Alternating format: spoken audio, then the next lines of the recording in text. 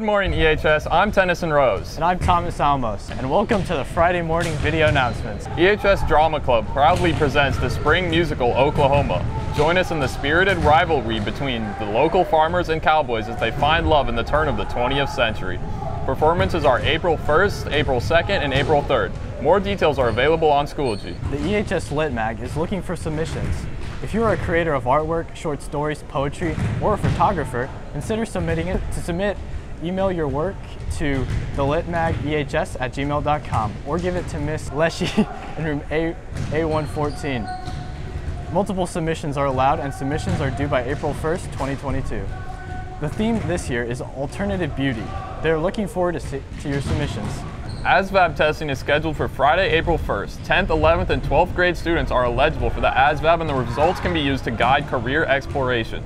Also, students who plan to enlist in the military will need to take the ASVAB test. Stop by guidance to learn more or to sign up for the test.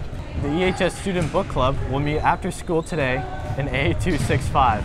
Creative Hearts Art Club is having a tie-dye day on Tuesday the 29th from 2 to 4 p.m. in room D120. The cost is $5 to dye your own t-shirt or $10 to purchase a shirt. The EHS Interact Club will be hosting the Letters of Hope event to raise money for orphan students living in the rescue homes at the African Vision of Hope schools in Zambia.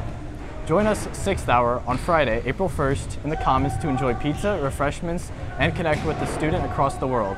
It is $10 per person, and all participants must pre-register for this event during all lunch hours this week. Please see Ms. Pontius in A217 with any questions. The talent show is rescheduled for Thursday, April 7th. Tickets are back on sale starting April 4th at your lunch hour. Have a great day, Tigers.